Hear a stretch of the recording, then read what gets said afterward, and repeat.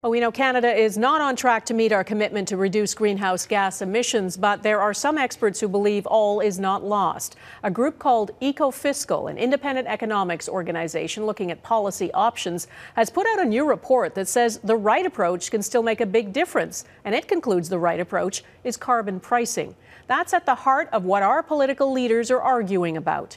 Our chief political correspondent, David Akin, has read through the report and joins me from Ottawa. David. Well, Donna, all parties, and this includes the Conservatives, say that climate change is a serious threat to the planet. And all of them agree that Canada needs to hit its Paris target of cutting emissions by 30% compared to 2005 levels, and to do that by 2030. But how to do that? That's where the arguments start. Politicians like Ontario's Doug Ford and Alberta's Jason Kenney think emissions can be cut with tough regulations that focus on big emitters like energy companies. And economists at the Ecofiscal Commission say it is possible to hit our Paris targets that way, but that will cost the average Canadian too. The problem with that is that if you're going to focus policy only on the heavy industry basically and have very expensive subsidies, there's an economic cost to pay.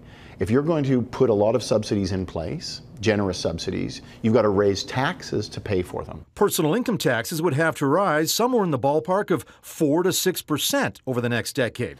And that kind of tax hike could choke overall economic growth. Trudeau's Liberals, on the other hand, along with governments in BC and Quebec, believe putting a price on carbon is a better system than relying on regulation, and the experts at the Commission agree. It is the most visible, but it is also the best for the economy. It's the least cost policy, and it's the least cost by a considerable chunk. The current federal carbon tax and rebate plan has carbon priced at $20 a ton, rising to $50 a ton by 2022. The Ecofiscal Commission says the price will have to rise to $220 a ton by 2030. And that means the carbon tax would quadruple, but so would rebates given to consumers, again, to keep everything revenue neutral.